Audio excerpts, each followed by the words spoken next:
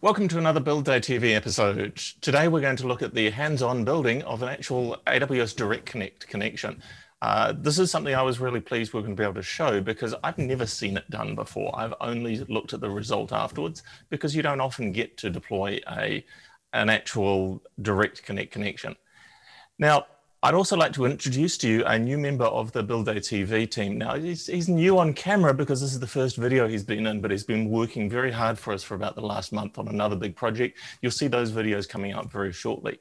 The man who looks a little less tired than he did last week is Tom Green. Welcome, Tom. Thanks for joining us. Thank you for having me. Tom's been doing a lot of work on deploying workloads into public cloud and in particular into VMware solutions on public cloud. And part of this is connecting back to the CTO Advisor data center. So we're sitting on top of a whole lot of CTO Advisor infrastructure on this. And when we're building this direct connection out. So we've got a CTO Advisor data center in Chicago. And what connectivity do we have out of that? We have a 10 gig Megaport connection. So we're connecting from the CTO Advisor data center into Megaport. We're using that to do our WAN layer 2 connection to the cloud providers. Right. And that's in the previous video where I talked about the theory behind and the sort of background of setting up Direct Connect. This is a partner hosted Direct Connect rather than being a bare connection. So Tom has to do a combination of configuration in the partner Megaport site as well as in the Direct Connect, but there's also configuration back on the on-premises switch that the on-premises networking team have set up. So at the end of this, we're going to be connecting to a jump host inside of VPC over that Direct Connect just to proof out the connections. Yeah, it should be good. Yep, it's if it works, then we know we have a connection into anything else we create routes for. Okay, well, I'm going to hand over to Tom, and he's going to drive. As you've said in many other of your AWS videos, everything kind of starts with the VPC. You have to have a VPC in place in order to do networking or deploy any instances. So in the CTO Advisor AWS account, we already have a VPC set up in US East 2 in Ohio. And then we also have a instance for the jump host that's already pre-deployed into a subnet into that. As you said, we've been using this pretty heavily for some other testing. So we have a little bit already set up in AWS. So the Direct Connect is going to connect from Chicago through Megaport into here. Before we even get started with that, though, I'm going to create the virtual private gateway so that we have something to connect into at the end. So we're going to start with that.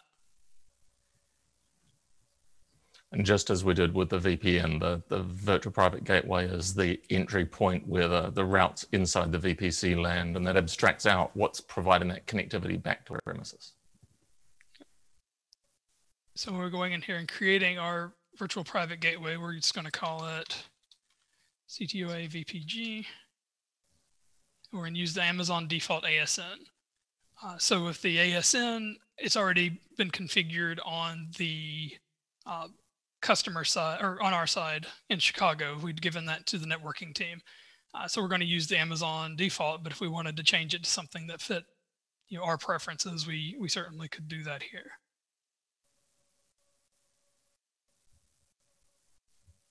And so we have a detached VPG. We're going to attach it into our VPC. We only have one.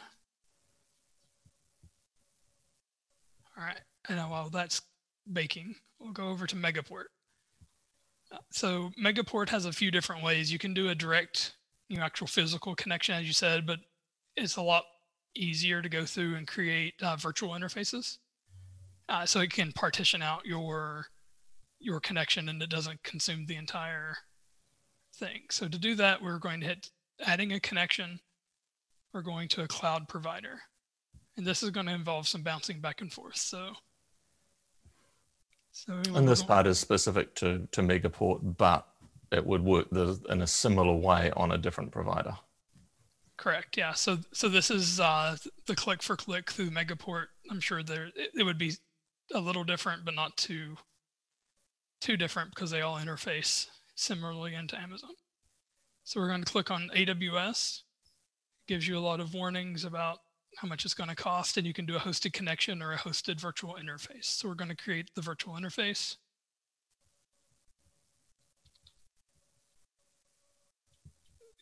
The filter is going to work here. Of course, USA. There we go.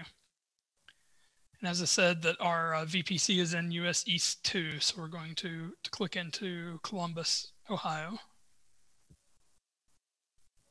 Name the connection. So that was choosing an edge location that was nice and close to Columbus. It's not directly into Columbus itself. Yeah. Yeah, that's the code that they gave me. So yeah, we're going to choose 100 meg for this connection for demonstration purposes. Something to note, you cannot burst your speed up and down without causing a service disruption. So make sure that you've planned the bandwidth requirements when this goes into production correctly, because otherwise you're going to lose connection to anything that's going across this direct connect. So editing this connection information causes the AWS side to be destroyed and recreated with a loss of connectivity. Yeah. And so we're setting up a VLAN that was provided to us by our network administrators. So that's what's configured on our on-premises switch. Yep. Yeah. So AND is our on-premises. And so here we're going to have to bounce back and forth. So we're doing a private connection into our AWS. So the first thing they ask for is the AWS account ID. And the place where I always find this is in the direct connect screen on the console. So we're going to direct connect under networking and content delivery. When we click into, you can see it from here, from this connection. This is a pre-provisioned direct connect that when we were working on a physical connection, but the AWS account's the same. There are other places you could find it in support. There are other places around where you could find it. So we're going into the customer ASN. So that's the ASN for BGP configured on our on-premises edge. And then the Bgp Authentication Key is very important to get it right. It's a key that if you don't enter something here, it'll be automatically generated, and it has to be configured also on your on-premises firewall router, whatever you're using as the edge. If you don't have this correct, and you can't set up the BGP connection will never come up. So we have that pre-generated. And then we have to set each end of the BGP tunnel. So we have to say what IP address is on each end. So we can, apparently, number lock is not working today. So this is all fairly standard BGP configuration of what this direct link between AWS and our on-premises router is going to have as a configuration. All right, so the customer, so it's us in our Chicago data center is 172.16.255.6/30, and the Amazon end is .5. So that's matching up the information that our architect has given me. And now it just says, this is how much you're going to pay. Thank you, Keith. Yes. CTO advisor connectivity budget being spent. Yeah. And so we have done this. There's a nice blue exclamation saying you haven't actually ordered it yet.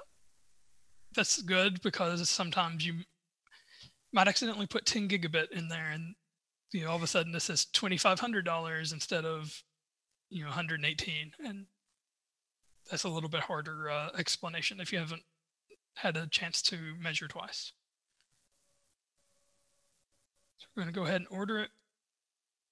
And notice we haven't done anything direct connect related inside of the AWS console except for finding the account number.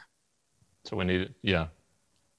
So what's happening, this little rocket ship icon here is actually going and communicating with our AWS account to create the connection for us. So instead of us having to create it in AWS, we just have to go and approve it.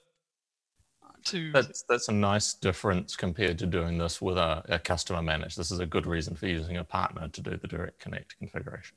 yeah. So they've been doing it a long time and they know what to do. So now we just have to wait patiently or impatiently, depending on who you are. For me, it's impatiently. Just set in refresh until the thing comes up. So yeah, it takes it a few minutes. Oh, see, look. There All I it's had to do is click off. So it's turned up. It's in our virtual interfaces under the direct connect option. So here's everything. It's got the VLAN we've configured. And it's saying confirming. So what we're going to do is we're going to click in to see that. And we're going to accept. I do see something that I'm curious about. It's the Amazon side ASN is different than the default. Different from the, yeah. So we're going to see what kind of, oh, there it changed. Interesting. So it changed when we did the connection to the VPG. Yeah. So in that accept, you were choosing which VPG this virtual interface should land on, or which virtual private gateway on, essentially which VPC we're going to connect to. Yeah. Yeah. So you have to choose a connection, whether it's physical or that. So since we're using virtual private gateway, we can get into one VPC instead of using one connection into multiple. But that's the way that we've chosen to do it in this instance. So now it'll take a few minutes, 10 or so, for the state to come up from pending to connected, and then it'll take another 5 or so minutes for BGP to negotiate. Well, let's leave that to work amongst itself, because if we were doing this for real, we would make that time pass faster by going and doing one of the other items on our to-do list. Yep. So once again, Jeffrey is going to magic us through time. And time has passed. Thank you, Jeffrey. And we have a successful connection. What have we got in that status? What does that status mean down there? So the state is available, which means that the connection between Megaport and AWS is negotiated. Everything is good. Is sending packets. And then if we scroll over a little bit, we've got BGP. Maybe there you go. We've got the BGP status is up, which means that the CTO advisor Chicago router has negotiated all of its routes with AWS and vice versa. So anything should be able to communicate. There's a few extra steps we need to take, but we'll do that whenever we look at our instance. Okay. So we have our direct connect up. We just got to do things with the VPC then. Right. So we're going to need to go to the VPC again. We were there once, but we need to go back. The reason being, we now know we have a connection to that virtual private gateway, so we just need a route to say send traffic that way. So I'm into the VPC, going down to route tables. We only have one that we're using. It's only got a route to the internet and our local route. We're not using a NAT gateway or anything on it, so the instance. Yep. So the instance that we've created actually doesn't have a public IP. So you can't get to it anyway except for private. So we're going to try this out. So 10.0.0/8 will get anywhere outside of the AWS VPC. So that's our entire network, our entire CTO advisor data center WAN. Yep.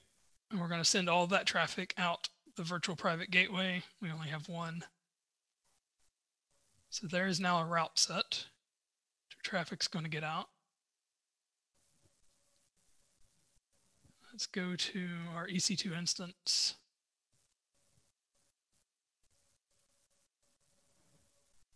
We're going to check the security groups and we're going to check and make sure everything's going to work for us here. So here's our EC2 instance. And it's going to allow 3, RDP. Anywhere. Yep. Yeah, and you can see up above, there's no public DNS or public IP address on this host, so it can only be accessed over the 10.x network. Yeah, so something more secure would be to ratchet that down if we wanted to go that far. We're going to see what happens here. Grab the private IP address. Yep. So I went here and I copied that. I opened PuTTY whenever I was supposed to open RDP. Because you've chosen to have a Windows machine in here. I've done lots of the demos with a Linux machine because they're quicker to deploy. Yeah, I wanted to do it for RDP for a few reasons, for consistency from some other tests that we've been doing, and because Windows is, I wanted to show that experience as well. Yeah. So I hit connect, and it's popping up with an authentication screen, which is a positive sign. Usually a good sign. However, we need to get the password. I'm sure this is very similar to what you've shown for connecting to a Linux instance, but for Windows, if you hit connect, it says, here's the private IP. If we had a public IP, it would also give that. Here's the username, and you have to get the password by uploading your key file, which actually isn't that one. That's for a different demo. That's for a different demo. But I haven't actually shown this part in any of our videos because we haven't looked at connecting to a Windows instance and having to decrypt the administrator password rather than using that pre-shared key as the authentication. Yeah, it's a little different. It's kind of neat how they are still using that same security mechanism, even if Windows doesn't natively expect a pre-shared key. Mm-hmm. So we're going to decrypt the password, copying it to the clipboard. If all things go well, it's looking good. That's a very positive sign.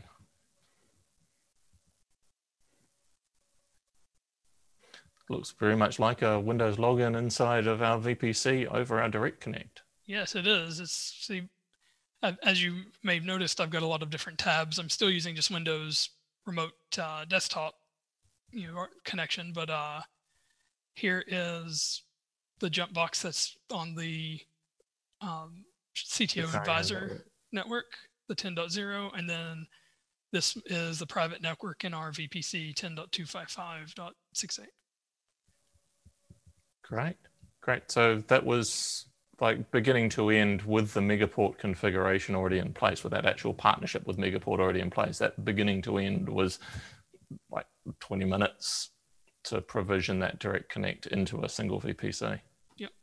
Yeah, it was pretty straightforward. And if you have good resources, and it can be, click for click easy, but then whenever you start calling BGP easy, sometimes that proves itself to be wrong.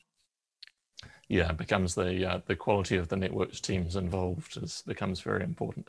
Yep. That's proofed out deploying a direct connect connection from our Chicago data center into an AWS-based VPC using a partner. If we had done an actual dedicated 10 gig Ethernet connection in without using the partner managed connection, we would have had several days to weeks of wait for circuits to be provisioned. But because we're using a service provider here, that managed connectivity was so fast and easy to deploy. Yep. Well, thanks, Tom. That was great. This is episode 8B of my series, the series on AWS VPC networking foundations. I've got one more episode to go. I've got one more episode looking at what was going to be best practices, but turns out to be all about costs. So it'll be about VPC networking costs, and watch for that in a week. Stay tuned for more episodes of Build Day TV.